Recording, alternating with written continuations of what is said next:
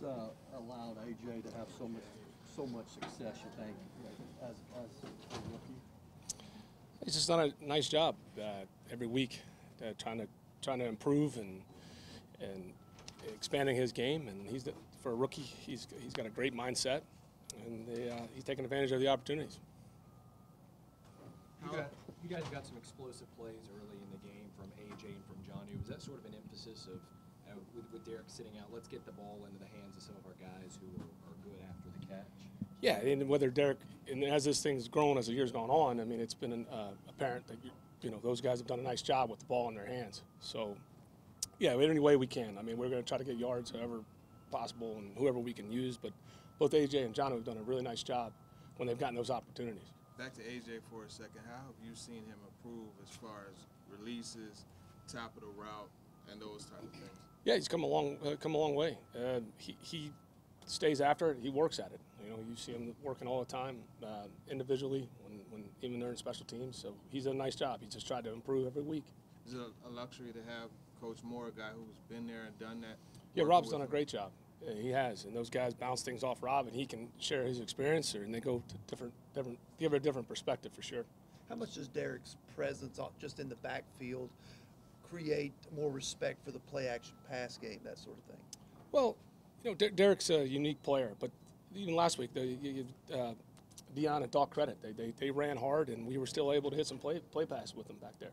So, yeah, certainly Derek, people focus on Derek, and he's a unique player in his own right, but we felt pretty good about where the play pass was last week as well. What do you think makes Derek so unique?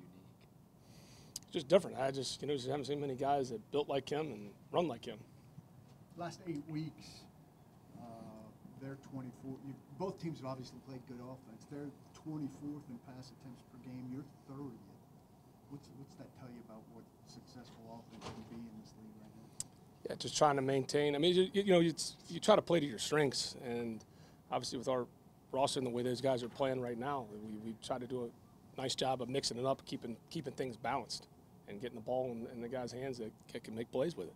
And so different ways to do that, So we didn't try to cheat the stat sheet with like AJ's. We handed it off instead of trying to do the old stat pattern, what you see people do on the jet sweeps now. So those guys are doing a good job. And they've done a really good job up front, and the tight ends block well. The receivers have too.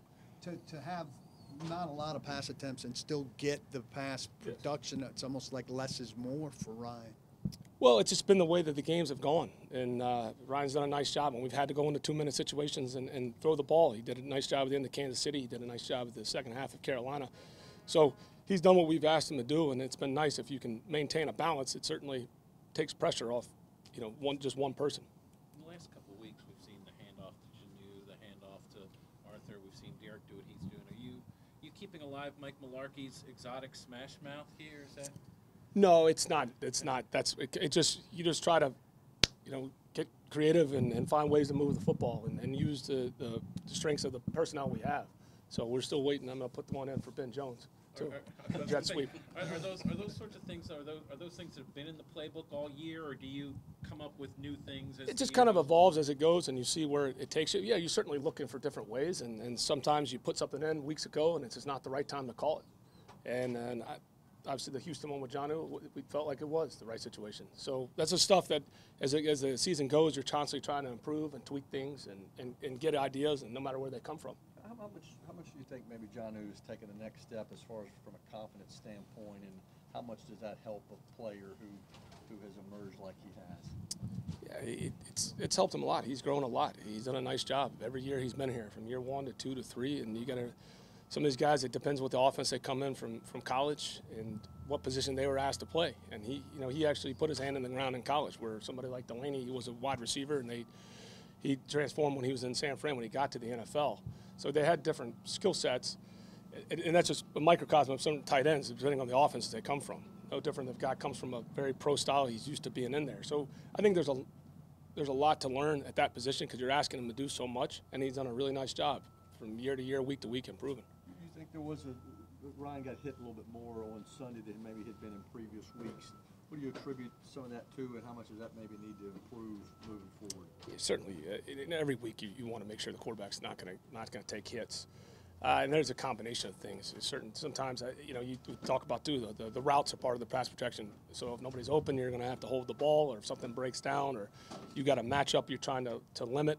There's a lot of factors that go into it. But we got to do a good job every week to protect him.